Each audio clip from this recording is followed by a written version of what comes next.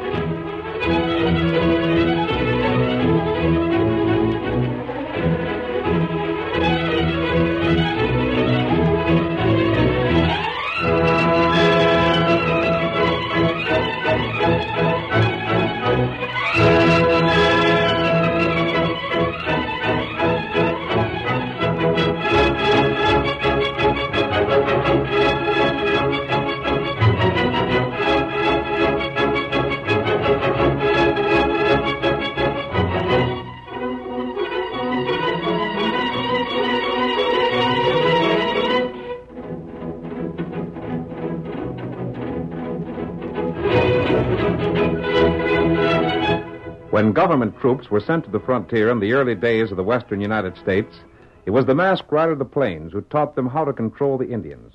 Without his knowledge of the country, his strength and daring, the Army might never have brought peace and security to the new territory. Return with us now to those thrilling days when the West was young. From out of the past come the thundering hoofbeats of the great horse Silver. The Lone Ranger rides again. Come on, Silver! We're heading for the fort! The Colonel sent for us! Hi-yo, Silver! Away!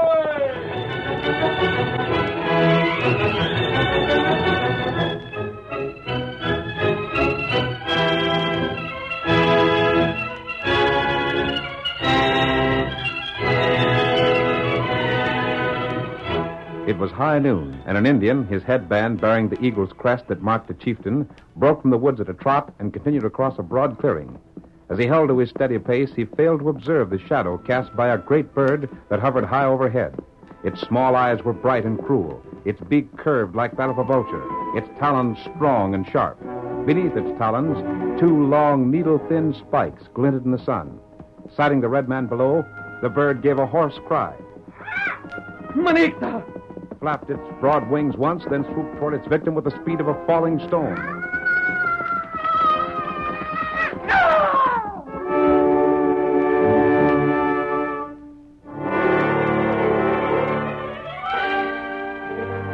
Presently, from far away, there came the faint sound of a horn.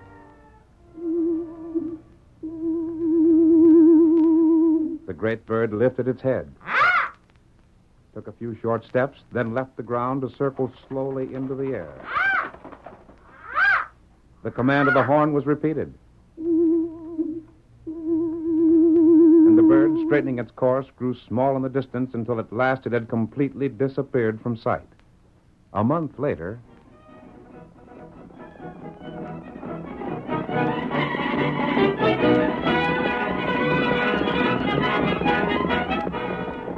Come on, Silver! Get him up, Scout. There's the fort, Tonto.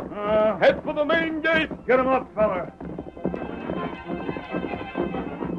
There's the sentry. Rein in. Oh, Scout. Oh, Silver. Oh. Where's Colonel Miles, soldier? Named his quarters straight ahead there, stranger. He said to pass you through. He's waiting for you. Thanks. Come on, Silver. Get him up, Scout. That must be his quarters, Tonto. Oh, Silver. Oh, Scout. Stay with the horses, Kemosabe. If you're needed, I'll call you. Come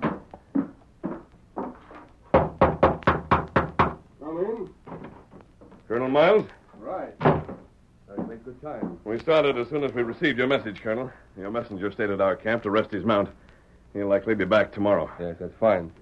I suppose you're wondering why I sent for you. I could guess, sir. Yes? Do you want me to speak in front of this man? Oh, yes. I nearly forgot you, Crockett. Yes, that's all right, Colonel. This is the man I spoke of. Uh-huh. Knew that soon as I seen his mask. This is Bert Crockett. He brought me the information that persuaded me to send for you. Crockett, huh? I think I've heard of you, Bert. You've got a trading post back in the hills. That's me, stranger. Been trading with the Indians for furs. Been doing real well, too. Leastwise, till lately. I see. Colonel, I believe my guess is right. What is it? The Indians. Tonto and I have heard things. There's something odd going on. From the little we've been able to learn, there seems to be someone or something that's been getting them stirred up. What it is, I don't know. The Indians are too frightened to talk, and the whites I've met have no information at all. You're right. Something has gotten into those redskins, and by heavens, I mean to find out what. I want you to help me. How? I can't tell you. If you will help, I'll have to leave that up to you. I can't tell you where to begin or what to look for or what to do when you find it, whatever it is. All I can say is that trouble must be located and wiped out, or I won't answer for what happens in this territory inside the next 6 months. I'll do what I can, of course. Bert, what do you know about this? Colonel Miles said you had information. Well, 'tain't much. No? What I mean is, 'tain't much that'll help you, I'm afeard. You see, I've been trading with the Indians for going on 15 years. Always got on well with them, too. Most of the Indians around this part of the country, you know, have always been friendly with whites. There hasn't been an uprising since I came to this post. But here about 2 weeks ago, the Indians quit trading with me. Not only that, but they started dodging me. Acted like I was poison. I'm telling you, stranger, maybe it don't sound like much now. But before I pulled stakes, things got real creepy. Couldn't sleep without dreaming some Injun was yearning to lift off my top hair. Couldn't leave my cabin to hunt for game without feeling I was being watched. If it had been something I'd met up with afore, I'd likely have knowed what to do. But it weren't. So I just packed and skedaddled. See what I mean? It isn't just Bert's story. It's the fact that I've heard a dozen just like it. They all tell the same thing. As far as I can see, they point one way. To what? An uprising. Wait. When I say uprising, I'm not suggesting that some chief had decided to raise a ruckus because he's angry about something or just wants the excitement. It's bigger than that and different somehow. It's as though the Redskins from one end of the territory to the other are being forced to do something against their will. As though whatever they're up to, it's fear that's moving them. It's not easy to explain, but there you have it. I can't make it any clearer. You see it exactly as I do. Yes. There's trouble in the air. And like Bert says, it's not the kind of trouble we've had to meet before. Right. Can you help? I'll promise nothing, sir. But you have my word, I'll do what's possible. You're off already? The sooner we get to the bottom of this, the better. Where will you go? To the hills. I'll report when I can. We're riding, Tonto. Where go? Hip into the Indian country. Come on, Silver. Get 'em up. Go. Hail, Silver! Away!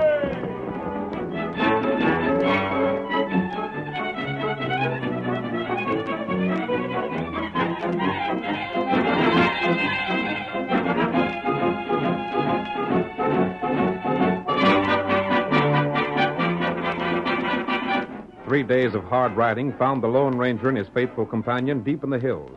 The country was wild and barren, broken by canyons and cliffs, imperfectly covered with occasional stands of stunted firs and pines. Late in the afternoon of the third day, the masked man reined his great stallion to a slow walk, and Tonto followed suit. Should we make camp soon, Tonto, or go on? Maybe make camp, huh? If we continued, how long would it take us to reach Thundercloud's village? 6, 7 hours. We couldn't get there much before midnight, huh? That right. I wonder. No, I think we'd better go on, Kemosabe. The horses had a good rest at noon. I want to see Thundercloud as soon as possible. Wait. Oh, Silver. Oh, Scott. See that patch of trees to the right? 2 horsemen just rode in there. I don't know whether they saw us or not. I didn't see them until I caught the movement of their horses. Them Injun? I don't know. Unless they stay under cover, we'll see them again in a moment. They'll likely come out just above that spur of rock. Their feller. That's one of them. That Big Wolf. Big Wolf? He's one of Thundercloud's Indians. They split up. Look, the other riders turned north. Tonto, that's a white man. It's a good-looking bay he's riding. Well, Big Wolf's the man I want. Call to him, Tonto. He'll hear you. If he knows anything, it'll save us a trip to the village. Tai! Tai, Kemosabe! He heard you. You wait him. He heard you, Tonto, but he's breaking into a gallop. That's strange. If we could recognize him, he surely could recognize us. Looked to me exactly as though he didn't want to stop. There him go. Him head him up valley. Tonto, there's been too much of this. You realize Big Wolf's the first Indian we've seen since we entered the hills? They've been staying out of sight because I'm a white man. Just like they've been dodging other whites. What do? I'm going after Big Wolf. He knows I'm a friend of Thundercloud. And he's going to talk to me whether he chooses to or not. Come along, Tonto. Get him up, Scout. Let's go, Silver. Come on, Silver boy. We'll get it. Come on, Silver.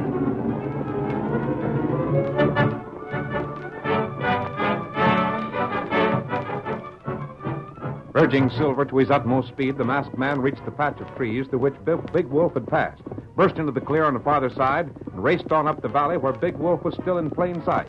The Indian, hearing the pound of hoofs behind him, beat at his pony with a light, but the willing animal was no match for the great horse Silver. For 10 minutes, the masked man rapidly closed in. Then he reached out a hand and grasped the Indian's rope bridle. Oh, there! Oh, rein in, Big Wolf! Oh, Silver! Oh, boy! Oh, there! Oh! Big Wolf, what is it? Why did you try to escape from me? You knew who I was, didn't you? Don't pretend you can't understand me, Big Wolf. We've met too many times before. You speak the white man's tongue as well as Tonto. You go away. Here's Tonto now. Better him go too. Whoa, Scout. Whoa, fella. Whoa, whoa. He refuses to explain himself, Kemosabe. Big Wolf. What matter? Better you let Big Wolf go. Listen to me. You've known me for many years. You know that except for Tonto, I have no closer friend among your people than your chief Thundercloud. All the people of your tribe have been my friends. You've given me help when I asked for it. You've learned that I can be trusted. Now prove that you trust me. What's happening in the hills, Big Wolf? What's behind it, and what does it mean? Me talk. Me die. What do you mean? Up there. Up near Cloud. Great medicine man live. Yes? Him white medicine man. But him hate all paleface. Him say red man stay away from paleface. Red man not do what him say. Red man die. Go on. Great bird kill red man. It come from sky. Strike like eagle. It make big thunder. It spirit brave warrior long time dead. It. Big Wolf, what's the matter? Me not say more. Wait. Me get him. No, let him go, Tonto. He said all he's going to. We won't get any more from him. A white medicine man and a great bird that strikes from the sky. Kemosabe, we'll see what Thundercloud can add to that. Find what Big Wolf meant, and our work's half done.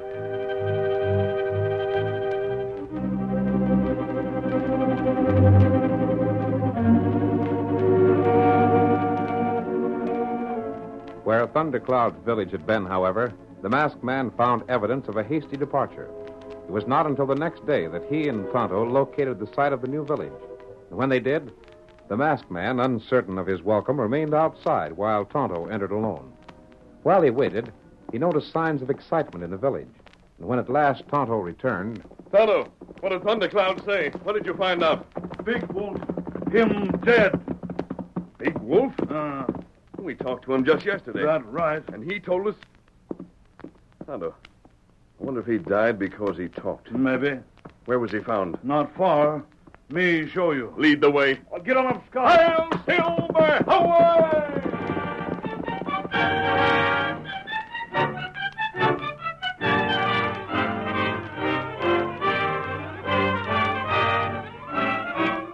The curtain falls on the first act of our thrilling Lone Ranger drama. Before the next exciting scenes, please permit us to pause for just a few moments.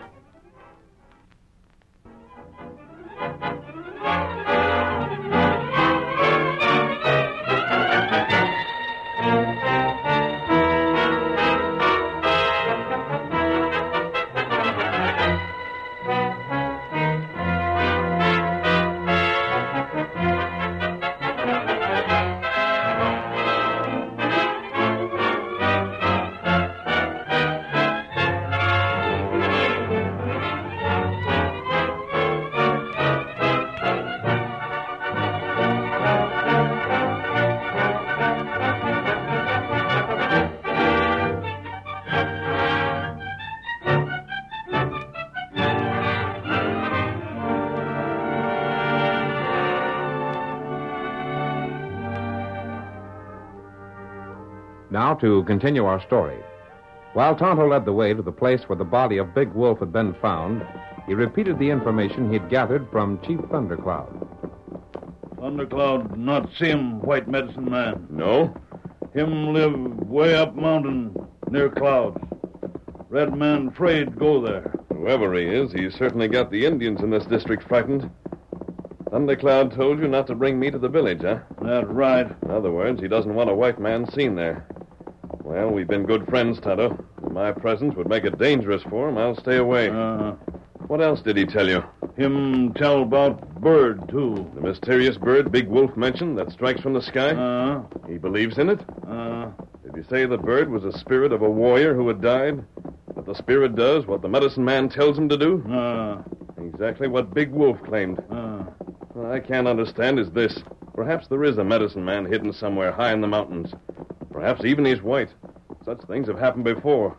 But if no one has seen the fellow, how did the Indians learn of him? Old man tell him. An old man? Him white man. Him tell him Injun. Him only feller see medicine man. Then someone has seen him. Who is this old man? Does he claim to be sort of a go-between for the medicine man with the Indians? Or is this just a story he's been telling? Him friend medicine man. Medicine man give him order. Him give him order red man. And those who objected to this have died. Bird kill him. I don't believe that story about a bird that can kill a man. It's trickery of some sort. This fellow, whoever he is using it to play on the Indian superstitions. Their place. Where Big Wolf was found? Oh, Silver. Oh, Scout. We look for signs, Tonto. The braves who carried Big Wolf away haven't destroyed it all. Silver, old fellow, what's the matter?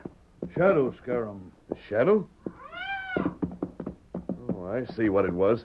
Look there, Tonto. An eagle. A big fellow. Silver must have seen him from the corner of his eye and been startled. There he goes, heading for that cliff. Hear him horn? Hunters, probably. Well, let's look around and see what we can find.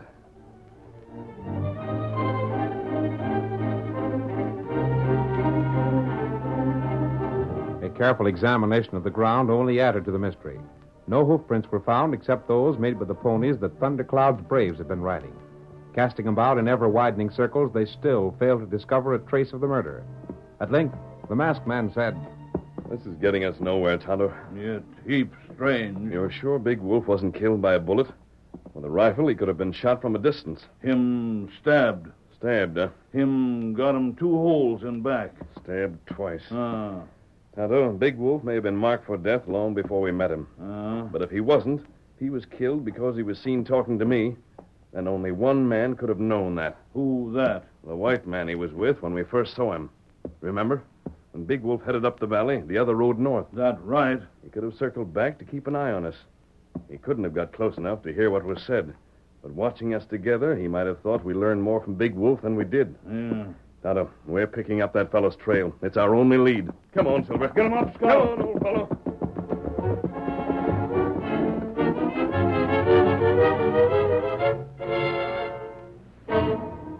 Before nightfall, they found the trail of Big Wolf's companion. It circled as the Lone Ranger had suspected, then veered to the north again and ascended by way a rugged trail that bordered a cliff. The masked man and Tonto followed it till nightfall, then resumed their journey early the next morning. At noon, they'd reached a height where clouds fogged the trail. The canyon to their left had deepened until its bottom was lost in shadows. Suddenly, a distant shout greeted them. Hey there! Help! Help! Hey, below there! Hear that? Someone in trouble. Help! Help! Where are you? Up the trail here! Keep it coming! Come on, Silver. Get him up, Scout. Not too fast, Tonto. This trail's treacherous. A loose stone and you'd find yourself over the side. Isn't that a horse up ahead? Tonto, that's the bay that fellow was riding. That it all right. This fellow who called is the man we've been hunting. Well, give me a hand here! What's the trouble? Got my foot caught! Oh, Silver. Oh, Scout. How'd this happen? Just dumb foolishness, Saul. Dropped the can of tobacco and climbed down to get it. Should know better than walk here without watching my step. Foot slipped into this here crack, and now I can't get out. Let's have a look. I tried getting my foot out by unfastening the boot, but that won't work either. Well, this is a bad place. Get me your hand axe, Tonto. I'll see if I can't chip the rock away a bit. And that should do it. Mask, eh? Yes. Well, I ain't going to ask you no questions that wouldn't be welcome. I'm too doggone glad you come along. Gosh, mister, what would have happened to me if you hadn't? You'd probably have found a way out of this. I don't know. I was trying blame hard before you showed up. Here, axe. Thanks. This piece here seems to be doing it. Think you can get it? Just a moment.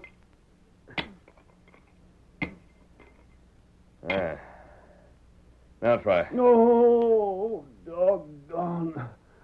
Ankle feels like it might have been sprained. Coming? Uh-huh. Think so. Wait now. There. There she is. Good. Mister, you don't know how grateful I am to you. I could have died here. I'm glad we were able to help. Maybe so. But you ain't no ways near as glad as I am, I can tell you. Look here. What can I do for you? I'd like to show you I'm appreciating this. That isn't necessary. No, sirree. When a gent does something for me, I do something for him. Now name it. I don't want anything. I got it. Wait.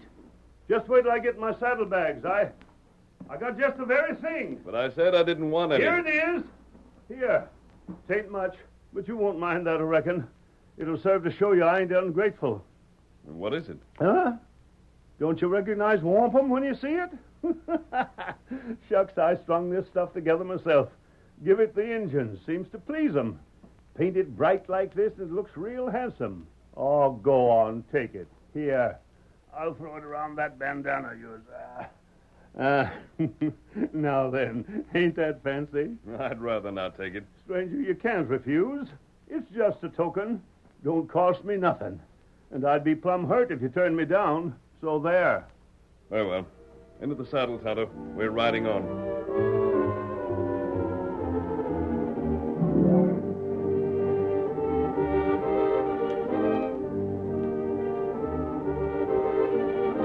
Mounting, the Lone Ranger and Tonto proceeded up the trail. They'd gone scarcely 100 yards when behind them they heard the sound of the horn they'd heard before.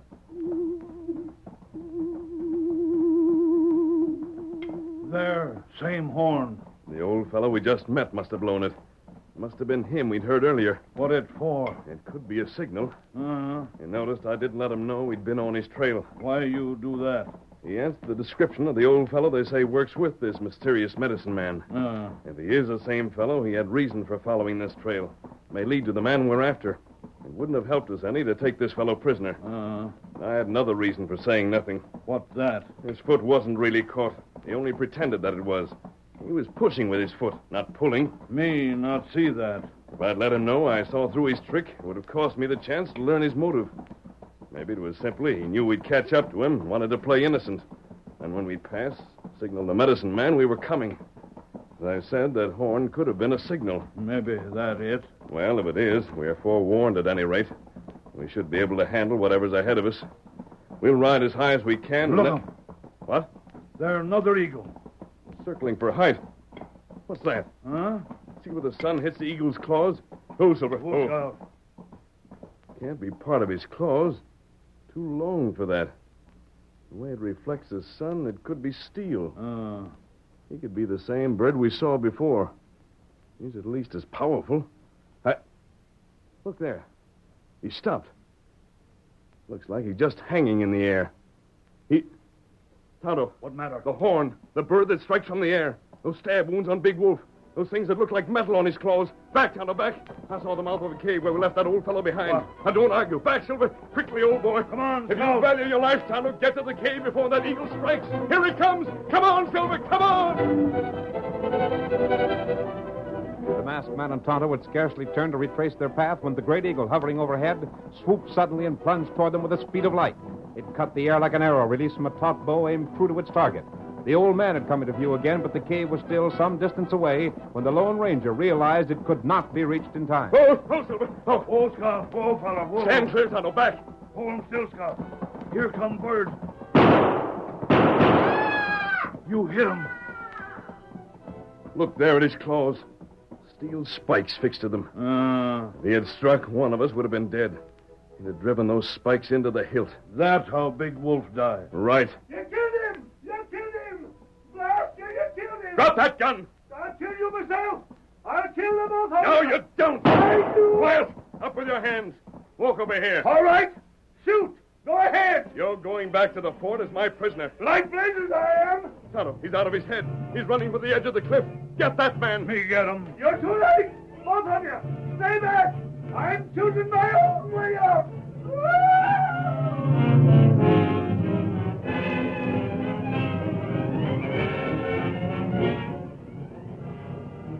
You see now why he gave me that painted string of wampum, Tonto?